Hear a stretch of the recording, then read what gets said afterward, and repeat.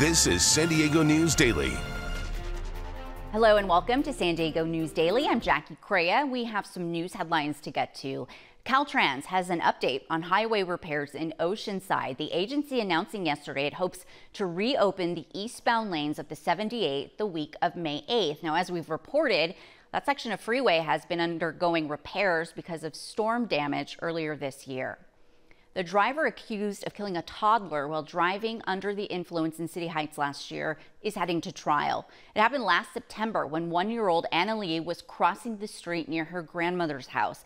Police say the suspected driver, 45-year-old Margarito Angeles Vargas, kept going. 8 witnesses took the stand in court yesterday. One neighbor said he saw what happened and followed Vargas. Investigators say after Vargas left the scene, he stopped to get food from a street vendor. Soon after, police arrested him at his home. In court yesterday, one detective said, based on security video, it is very unlikely Vargas did not know he hit the girl.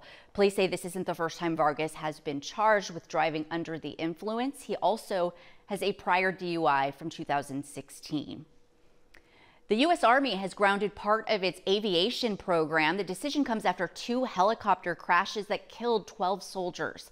Everything is grounded except those flying critical missions. The stand down will last until the pilots complete safety training. On Thursday, 3 pilots were killed when 2 Apache helicopters crashed during a training mission in Alaska. Last month, 9 soldiers were killed when 2 Black Hawk choppers crashed in Kentucky. Both are under investigation. In San Ysidro, nearly 90 immigrants were detained after crossing the Tijuana River into the U.S. We're told it happened just west of the port of entry yesterday morning. In all, 88 immigrants who are from different countries, including Congo, Ireland, Turkey, and Colombia, were taken in for processing. 4 were taken to the hospital for unknown injuries. This is the latest group to cross into the country. Just a few weeks ago, a large group was detained after being stuck in between the fences of the U.S.-Mexico border.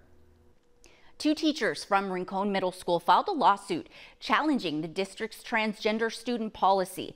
The teachers accused the Escondido Union School District of prohibiting them from discussing students' gender identities with their parents. The lawsuit says teachers are required to use pronouns and preferred names and identity by students during school, then revert to biological pronouns and legal names when speaking with their parents. The teachers say that's unconstitutional, and the school district argues it interferes with the fundamental right of parents to raise their children and protect them. The central legal issue here in this lawsuit is forcing the teachers to force the district to have to disclose that information to the parents. In essence, it's allowing the teachers to implement themselves, to act as a parent or guardian, and to disclose the information that that student does not want to share. That law is Assembly Bill 1266. It was signed into law in 2013. It allows transgender students to keep their identity private. Disclosing that a student is transgender without the student's permission may violate the state's anti-discrimination law. The lives of a San Marcos family were forever changed when a suspected drunk driver killed a mother and her young daughter. The crash happened Sunday afternoon near Bonsall. Now, Courtney and Amaya Taylor's family are sharing their heart-wrenching story. They told NBC7's Amber Frias they learned about the crash through a notification on their phone. It sent her location and a message to all of her close contacts. So my mom and I both got a text message at the same time. So we just hopped right in the car and we headed up the 15. They drove right into the area of the crash, witnessed the wreckage, and immediately knew Courtney and her 4-year-old daughter Amaya were not okay. I just started screaming and I felt like I was going to collapse on the fence.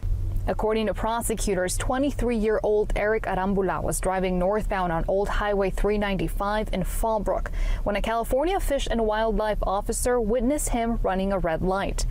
The officer began chasing him, but soon stopped after Arambula sped off. Arambula, who was in a truck, then swerved into oncoming traffic, came down an embankment, and crashed head-on into Courtney and Amaya, killing them. According to the CHP, Arambula was driving under the influence.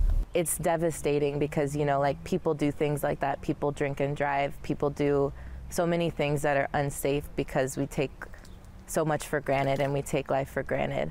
And it's never you until it's you. Today, Courtney and Amaya's loved ones are remembering the mother-daughter duo for their kind and loving personalities. You ever felt like you needed a friend, she was there for you immediately to make sure that you were not alone. Megan Santiago had been friends with Courtney since the two were in high school.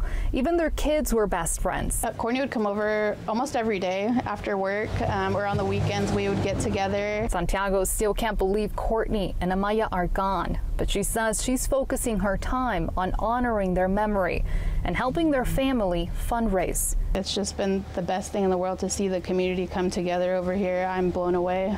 As for the Taylor family, they hope their story prevents others from driving drunk. There truly is no such thing as justice when people die. We all need to be careful, and we all need to be kind, just like Courtney was, and Amaya. Amber Frias, NBC7.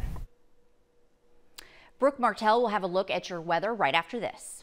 Only one team in San Diego is certified most accurate. NBC7's First Alert Weather. What does that mean for you? Helping you plan ahead with our hour-by-hour forecast. And knowing exactly when rain will move in. First Alert Weather is coverage you count on.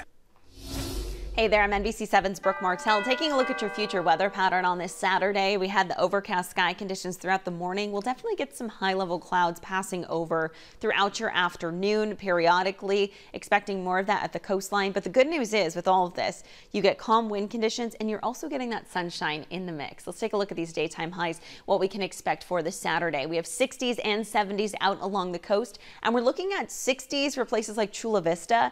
We have 70s for areas like Poway, but mid-80s for Ramona. So we kind of have a wider range for the Inland Valley communities when it comes to these temperatures, and over the mountain communities, right around those low to mid 80s today. Triple-digit temperatures in the forecast for the desert region. We are staying dry and hot over there. I'll send it back over. Okay, thank you, Brooke. So there's no place like home, right? 3 bear cubs who were found alone in the wild, not expected to survive on their own, are now back where they belong.